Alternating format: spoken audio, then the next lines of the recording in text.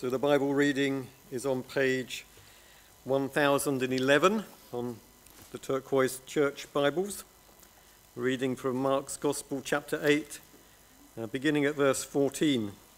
So page 1011, 1011, Mark chapter 8, verse 14, through to verse 26.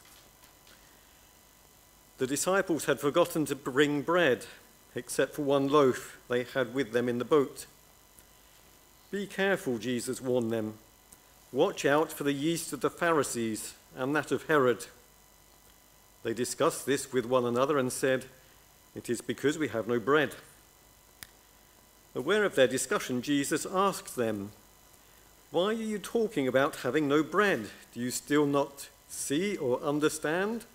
Are your hearts hardened? Do you have eyes but fail to see and ears but fail to hear? And don't you remember? When I broke the 5 loaves for the 5,000, how many basketfuls of pieces did you pick up?" 12, they replied. "And when I broke the 7 loaves for the 4,000, how many basketfuls of pieces did you pick up?" They answered, 7. He said to them, "Do you still not understand?" They came to Bethsaida, and some people brought a blind man and begged Jesus to touch him. He took the blind man by the hand and led him outside the village. When he had spat on the man's eyes and put his hands on him, Jesus asked, "Do you see anything?" He looked up and said, "I see people. They look like trees walking around." Once more, Jesus put his hands on the man's eyes. Then his eyes were opened, his sight was restored, and he saw everything clearly. Jesus sent him home, saying, "Don't even go into the village."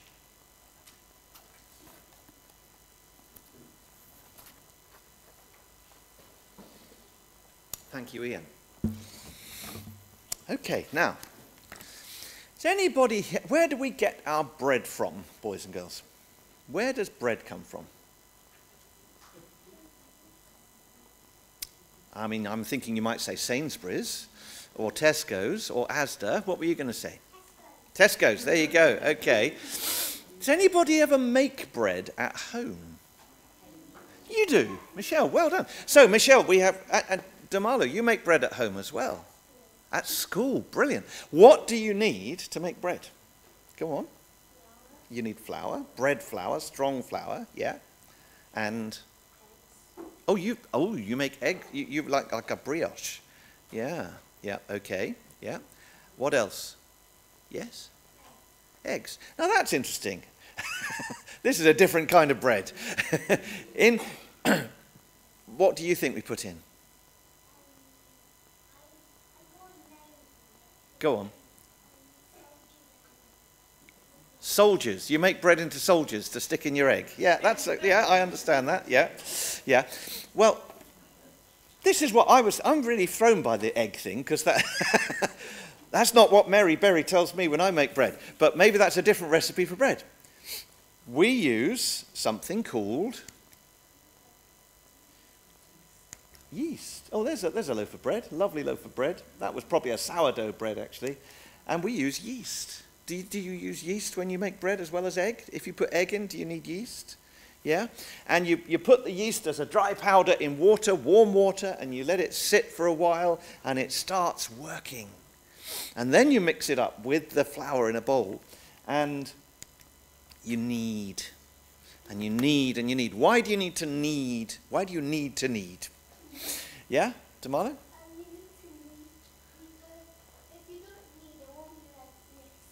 Yeah, very good. It won't be a proper bread dough, yeah?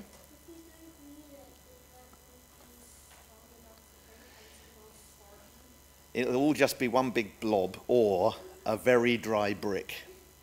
I have made bread as a very dry brick, and my family said never again. Okay, so I've avoided bread. I can do cakes, but I can't do bread. Yeah, so we need some yeast and we need to work it. What you're doing when you're kneading is you're as you say, you're making it stronger. The fibers are getting drawn out. and you're making, maybe Michelle could demonstrate for us afterwards, I don't know. I'm impressed by your bread making skills. But what does the yeast then do? The yeast needs to rise. And it needs to rise before you put it in the oven, and then you knock the air out of it again, and then you put it in the oven, and it goes something like that. It's fascinating to watch bread rise, isn't it? Yeah. And then if you leave it a bit longer, it'll get a lovely brown crust on the top. Look at that. Oh, is there anything better to watch? Can there be any better television than bread rising in the oven? There you go. Okay. Wonderful, wonderful sight. Now, why do I say all that? Because in our story, Jesus and the disciples were in a boat, and they were sailing across the Sea of Galilee. In Mark's Gospel, they spend a lot of time sailing back and forth across the Sea of Galilee. And they only had one loaf of bread with them. So they started saying, oh, we haven't brought enough bread. Oh dear, we've only got one loaf of bread. It sounds a bit like something that happened a little while before, doesn't it?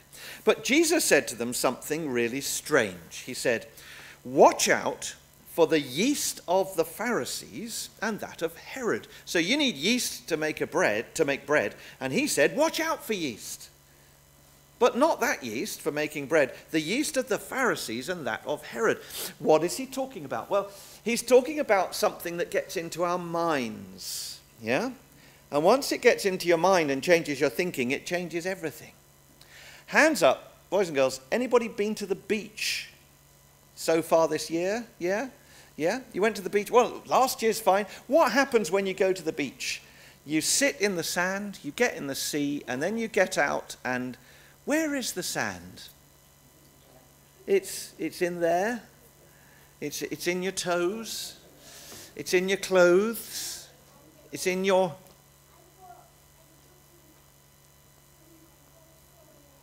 You got sore legs from the sand. Yeah, absolutely. It rubs your legs and makes them sore. And it turns up in all sorts of places, doesn't it? You know, sand is everywhere. And you take your shoes out 2 days later, and what falls out of your shoes? The sand gets everywhere, doesn't it? It's a bit like yeast, really. It goes everywhere. And it spreads everywhere. Now, one person gets a bad idea, and they start talking about it with their friends, and it spreads like yeast. And it gets everywhere like sand. You know, it kind of gets into everything, doesn't it? And it messes you up. Now, there are two lots of people here. There were the Pharisees. Or let's put you a picture of the Pharisees. The Pharisees were very religious. They were thought that they knew how the temple was to be run, and they knew how to be properly Jewish and how to keep the law, and they had lots of extra rules, and they told Jesus off. They said, you're breaking the Sabbath. You kept breaking the rules. You're not good enough. Jesus was saying, they're so taken up with everything they do, they've got no time for God's grace. And they don't think they really need saving. Beware of thinking like the Pharisees. But there's another danger as well. Beware of thinking like King Herod. King Herod was different. He wasn't deeply religious. He was hard-hearted. He didn't want to believe anyone. And he was saying all the time, do a sign so I can believe. Do another miracle, Jesus, then I'll believe you. And he's all the time saying, I want another miracle. I want another sign. And people can be like that with Jesus today. They'll say, I'll only believe in you, Jesus, if you answer my questions first. If you answer all my clever problems that I've got in my mind. And so, here's a danger. On the one hand, we can think we're good religious people. On the other hand, we can fall into the trap of saying, no, I'm not going to be a Christian. I need it proved to me. And that sort of thinking gets in our minds, and it's like yeast going through dough. It just sort of takes over and gets everywhere. You know how when you come home and you've been baking and the whole house smells of the yeast? It's everywhere, isn't it? Oh, you've been baking bread. When bad ideas get going, they spread, but it's not a nice smell, is it? It pushes us away from the gospel. So Jesus said, watch out for the yeast of the Pharisees and that of Herod. Don't let bad ideas take over your mind. Now, there's a problem. And the problem was the disciples of Jesus. The disciples of Jesus were a bit dim. And they didn't get it. And they said, what is he saying? Now, Jesus was talking a bit in riddles, wasn't he? But they said, what is he saying? Beware of the yeast of the Pharisees and of Herod. Have we not brought enough bread? Is that what he's really talking about? Is this something about bread? They still didn't fully understand who Jesus is. They didn't understand why he's come into the world. There were lots of things that they just did not understand. And so Jesus asked them lots of questions. Listen to the questions that Jesus asks them in verse 17. Why are you still talking about having no bread? Do you still not see or understand? Are your hearts hardened? Do you have eyes but fail to see, and ears but fail to hear? And don't you remember? That's a lot of questions, isn't it? Now, just think about this. What have I told you on a Sunday morning? It's all right, Elena's onto her. What stories have I told you in recent weeks on a Sunday morning? 2 big miracles involving bread. Yeah? Michelle? 5,000. There were 5,000 Jewish people, and there were how many loaves did they have? Damala? No, five loaves and 2 fish.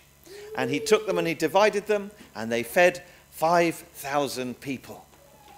And then there were 7 loaves, and they fed how many people? 7 loaves, and they fed how many people? 4,000. Now, Jesus says, don't you remember?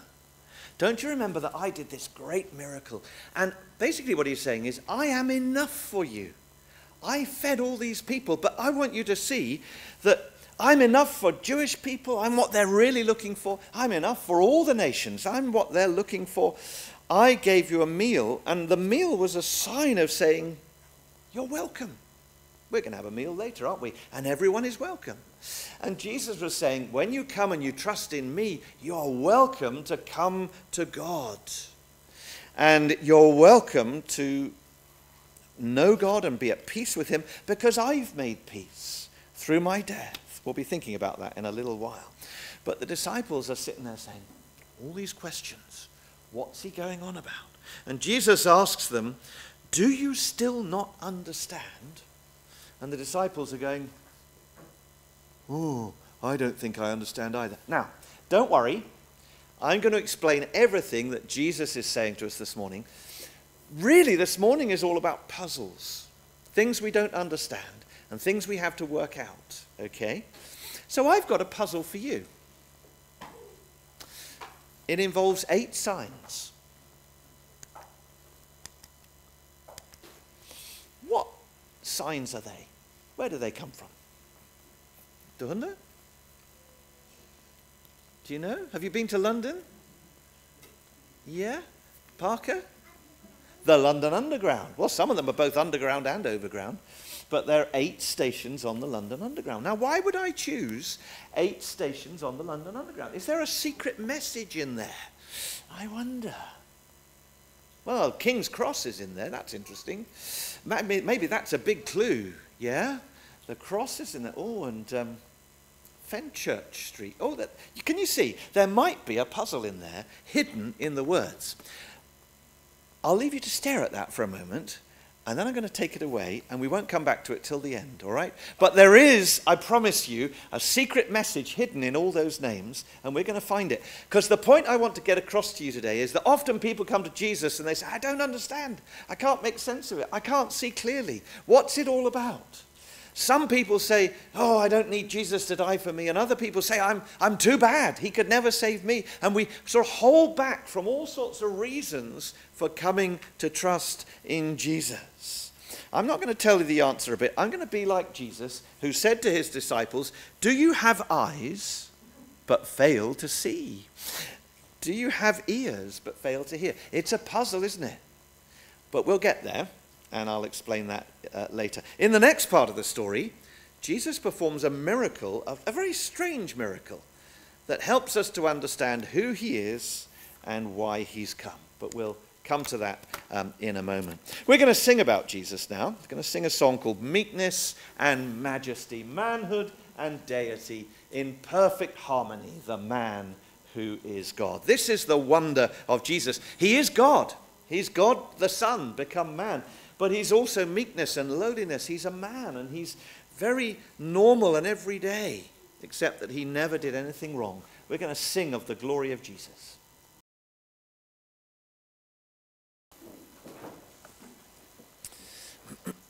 Now, normally I have lots of pictures at this point, don't I, to tell you a Bible story, but my wonderful website that I go to, Free Bible Images, doesn't have any decent pictures of this story, so I want you to try and imagine it. I want you to imagine if you cannot see, because that's the story of the man who met Jesus. Jesus and his disciples sailed across the lake. They came to a town called Bethsaida. And the people heard Jesus had come, so they were all very excited, and they grabbed everybody who needed healing, and they brought them to Jesus. And one man was blind. Now, we don't know whether I think probably he had been able to see when he was younger, but his eyesight had just completely clouded up and had gone. And now he was completely blind, and these people wanted a sign so that they could believe. So they said, Jesus, here he is. We're sticking him in front of you. Heal him. Now, Jesus didn't do miracles on demand, like he's just some sort of, performer in a circus. No. So he took the man and he gently led him away. I think he probably talked with him to understand his life and his story. He led him away to somewhere quiet outside the village. Do you remember that he spat and put his spat on the man's tongue who couldn't speak, and he put his hands in his ears so the man who was deaf and dumb could speak? Well, it's the second time Jesus spits, which is interesting. He spits and presumably puts it on the man's eyes, and he puts out his hands to the man and he touches him. He touches his eyes, I think. And then Jesus said, "Open your eyes. Do you see anything?" Now, this might be, I've done a few tricks with this to try and make it look different. This might be what the man saw. Nothing. Click again. It is fading in slowly, so here we go. This might be what the man saw. It's not very clear, is it? Is that a tree? Just there? Like that sort of thing. People with their arms up and they're dancing and all the rest of it. And he says, I see people, but they're like trees walking around. I can't really see very clearly. Now, that's a bit strange, isn't it? Why didn't Jesus get it right the first time? Maybe he had a purpose, a reason. We'll find out about in a moment. Then Jesus put his hands on the man a second time and he touched him, and this is what happened. Suddenly, he could see everything. It was all clear. It was amazing. He could see very, very clearly everything that he needed to see. Why do you think Jesus took 2 goes to make the man see clearly? Anybody have any thoughts? Were you going to? No? Grace? No, you haven't got an idea? You're just putting your hands up. I think he was teaching people an important lesson. And I think Mark records this because we need to have our eyes opened to Jesus. It was a sign of what it's like to come and trust in Jesus. For some of us, when we believe in Jesus, it isn't very clear at first. We know he's God's son, but we're not sure what that means. We know that he's very different and he lives a perfect life, but is he a man? Is he God? We're not sure. We're unclear. Why did he come into this world? Did he come to do miracles? Did he come to die? Did he come to do both? We get the whole thing a little bit fluffy in our thinking, and we don't see clearly. It's also true that some very clever people study the Bible for their job, and they never come to trust in Jesus. Maybe they work in a university and they study for years and years and years, but they don't ever see Jesus as their personal Savior. They're just studying it. It's like their eyes are blind. Often I find grown-ups with lots of education look at Jesus and don't get it. They will not believe in Jesus. But children who don't think, I'm amazing, I'm great, I'm very important, and I'm cleverer than everybody else. Children who come humbly to Jesus, or adults who learn to become children in their heart, do come to see who Jesus is. They do come to realize who he is and why he's come into the world. Some people see, but other people are blind. Which kind of person are you? Are you listening to Jesus? Are you looking at what he did? Can you see who Jesus is? Now, I've got another puzzle for you. Well, two, actually. When you look at this photo, how many faces can you see? How many, Parker? Two? Two in the back row? Yeah? Two? Now screw your eyes up. Screw your eyes up really tight and look at the girl on the left. Can you see a third person? And some people are getting, I'm hearing some murmurs. Oh, you're getting it. Screw your eyes up really tight, like that, and just look. And can you see a pale face on the left? If you can't, I'll help you. Just there. Now, just take it away and see. Can you see? There's a face there. Isn't the internet amazing? Somebody showed me that on Facebook, and I thought, I've got to pinch that for when I preach on this. There's a face there, just two eyebrows and a nose, and there's a mouth on her jumper all of a sudden, isn't there? If you just go blurry in your eyes, you can see. Just by looking, you can. And some of you are sitting there saying, what on earth are they going on about? I can't see that at all. Here's another one. How many faces can you see?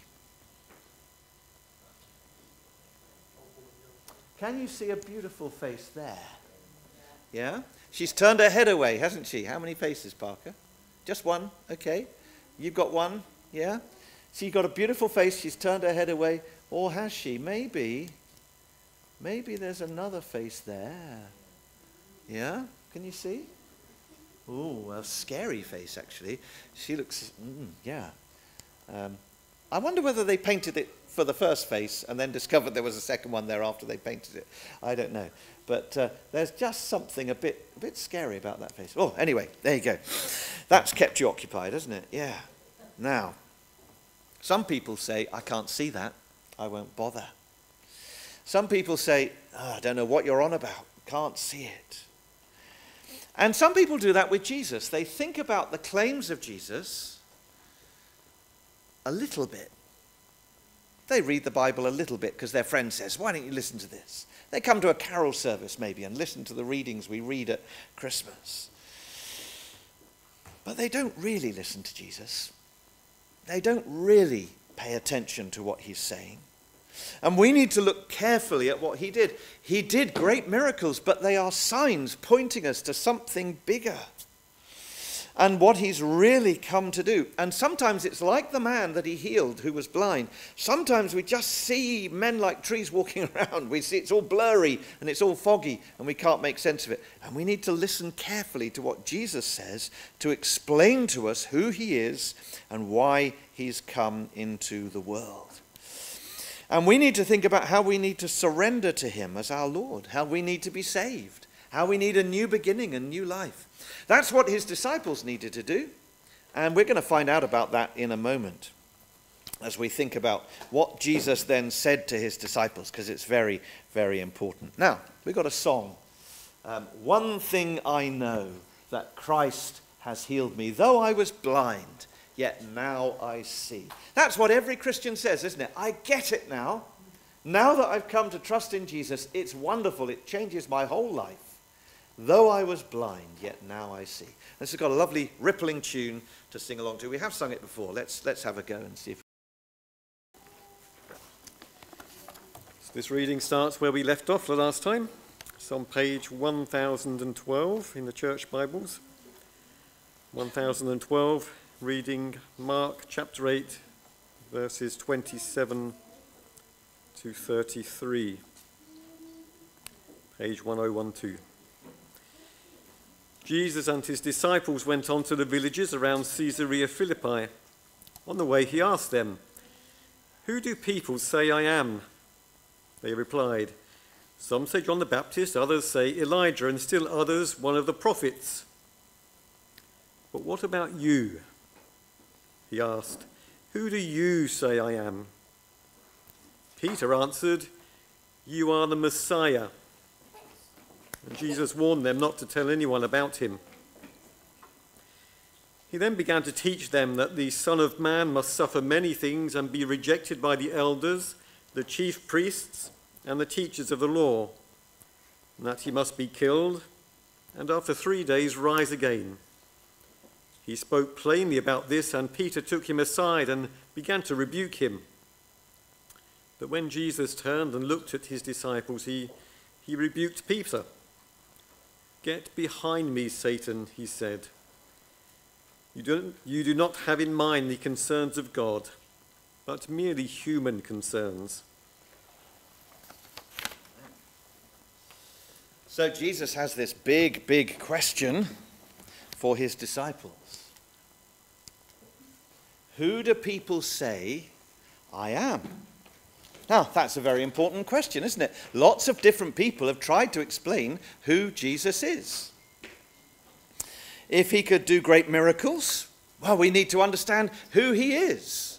We need to understand what he's done. And we need to understand what to make of him. Jesus spoke in a way that nobody else did. When Jesus preached, everybody listened. And he spoke with a power that you had to listen to. Who is Jesus was one of the big questions. So some people said, he's John the Baptist. Do we remember the story of John the Baptist a few weeks ago? John met a very sad end, didn't he? He was taken into his cell and they cut his head off. But people said, oh, maybe although John died, he's come back from the dead. And Jesus is John the Baptist, come back from the dead. That's an interesting idea, isn't it? Other people said Jesus is the prophet Elijah. There's a strange character there. He's being fed by ravens during a drought. One day I must tell you the whole story of the prophet Elijah. It's a great story. And the prophet Elijah didn't die. He was carried up to heaven in a whirlwind. Maybe he's come back. Because there was a promise that somebody like Elijah would come back. So they're thinking about all these things. But then Jesus asked them the big question. Who do you say I am? Am I just the little man from Nazareth? You know, the carpenter's son? Or am I something much more? Jesus is saying to his disciples, are you seeing clearly now? Are you really understanding? Are you like the blind man who I healed? And actually, he could only just see dimly. It was all fuzzy and strange, and he couldn't really see. It was like looking through a cloud. Or are you seeing clearly? Do you fail to get it, or are you seeing clearly? Now, this is the extraordinary thing. Peter, who was the one who liked to shout and jump about and say things off the top of his head, a bit like me, Peter said something extraordinary that nobody expected him to say. He said, you are the Christ. That's who you are. And that's true. Jesus has come to be the Christ, the Messiah. It means anointed one or chosen one. You remember that when the king was crowned in Westminster Abbey, he was anointed with oil. Well, that's to show that he was a chosen king. Jesus is a much greater king than that. He's been called by God to leave heaven as the Son of God and become a man, to enter our world, to become our king and to rule over us. You see, we rebelled against God. We said we don't want God in our lives. We want to live our lives our way. And Jesus comes to call us to turn away from our sin and to follow him and to become part of his new kingdom. Now, Peter thought, oh, that means Jesus will ride into Jerusalem and he'll take over and he'll set up his new palace and he'll be a powerful king with a great army and will drive out the Romans, and I want to be part of it. Oh no. That is not what Jesus meant. Jesus had a big shock for them. Yeah, he's a little man, a bit like a pawn on a chessboard, who's really a king. I love that photo. I don't know who took it. But this is really what he's come to do. He's come to die on a cross. And that's really puzzling, isn't it? Because the day that Jesus was crucified, they would look at him on his cross and they would say, what kind of a king is he? You know, the soldiers would mock him and put a crown of thorns on his head. And it would seem, wouldn't it, that when Jesus died, it was finished. It was all over for Jesus. You know, whatever he came to do, it's finished, it's gone, it's done. He's over, he's dead. That's it. But listen to the words of Jesus. And this is what the disciples couldn't understand. Look at verse 31 if you've got a Bible open. Jesus then began to teach them that the Son of Man, that is Jesus, must suffer many things and be rejected by the elders, the chief priests, and the teachers of the law, and that he must be killed, and after 3 days rise again. And did you notice that little word must? This is the work that Jesus must do. He's come to do it. He must suffer. He must die in the place of sinners so that our sin is punished in his death. And if we come and trust in him as our King, as our Saviour, our sin is placed on him at the cross. And everything he's done, which is perfectly good and righteous and perfect, that becomes ours. So God looks at us and he sees Jesus, and he looks at Jesus and sees our sin and punishes it at the cross. So Jesus is saying to his disciples, you need to be ready for the day when I am crucified, when I die in your place. But listen, he must be killed and after 3 days rise again. I'll gain the victory over death. It won't be the end. I will be your king. I will gain the victory over death. And then your eyes will be really opened. Now, who's been thinking about my puzzle? Lots of people don't have their eyes opened at this point, but there's my puzzle, okay? What?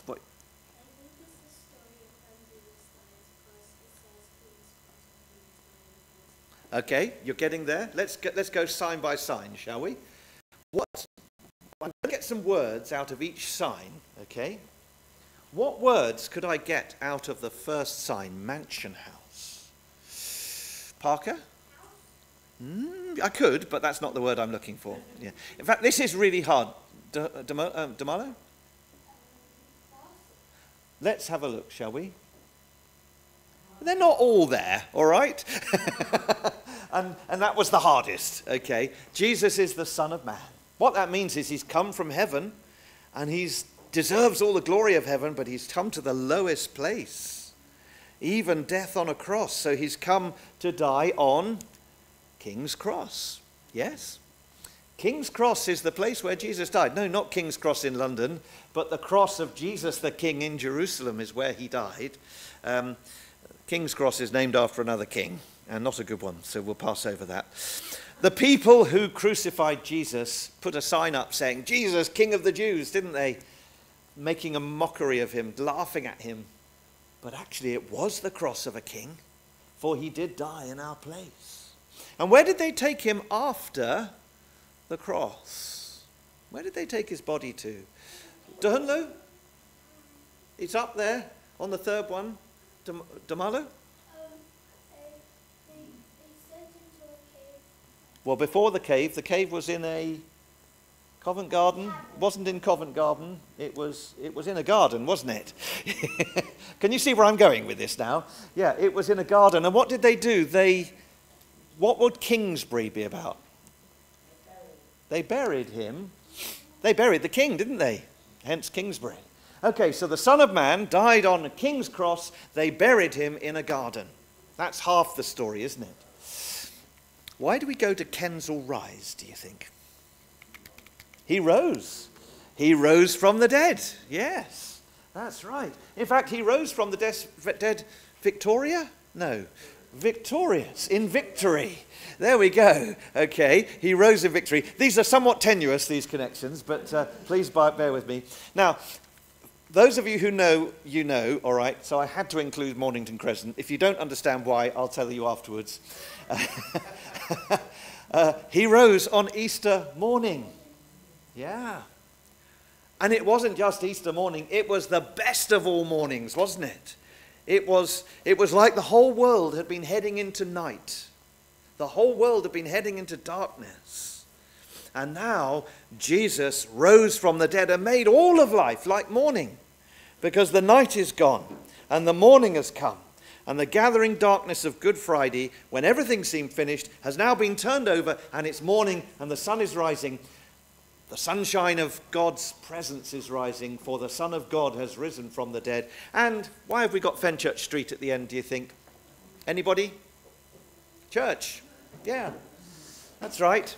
Because Jesus rising from the dead created his church. People turn from their sin and trust in Christ. He gives us new life and a new beginning. We turn our back on our old way of life and we have a new beginning. He tells us as his disciples, we've got to take up our cross and follow him. Got to be willing to suffer to follow him and be known as a Christian. And for every Christian, when we get that story and see what it's all about, we can say, I can see clearly now. That's our theme for today, isn't it? Suddenly, we can see clearly Jesus for who he truly is. He's alive. He's powerful. He can save anyone, whatever we've done, who comes to trust in him, however broken our life is. And the puzzle begins to make sense. Now we've made sense of Jesus, we make sense of life. Have you come to put your trust in Jesus, to see him clearly for who he is, the Son of God, the Christ, the Savior, the King, that we must come and put our trust in? Praise God for all that we have in our Lord Jesus Christ. Now we're going to sing before we come to pray. Turn your eyes